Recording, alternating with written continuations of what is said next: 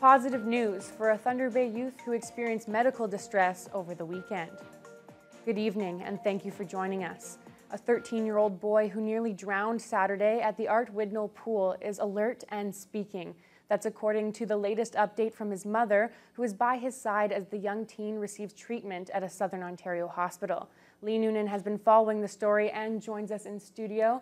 Lee. Thanks, Haley. Police are investigating the incident that led to the boy's hospitalization, and they're making an appeal to the public, asking everyone who was at the pool Saturday evening and may have witnessed the incident to come forward.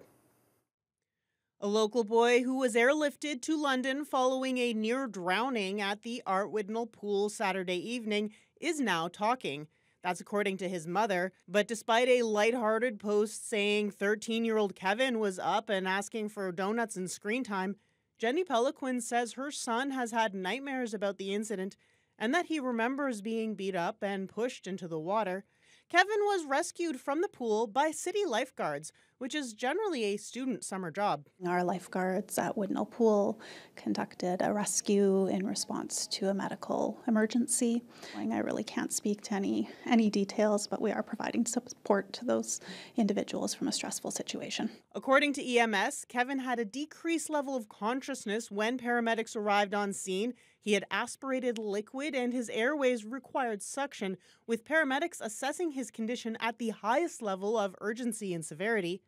Paramedics also reported hearing multiple conflicting stories on the scene when trying to assess what happened. Meanwhile, city police are working to establish just that, a clear picture of the events leading to Kevin's near drowning. The Major Crimes and Forensic Identification Unit are involved in the investigation. They're looking for eyewitnesses to come forward and urging the public to avoid speculation, saying it could interfere with the investigation.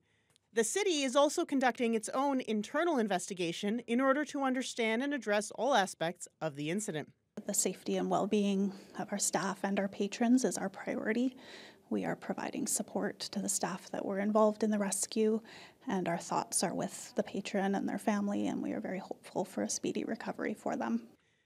Kevin was transferred from the hospital here for specialized treatment in a London, Ontario facility. A GoFundMe set up to support the family and offset their travel costs has raised more than $30,000 so far. Lee Noonan, TBT News.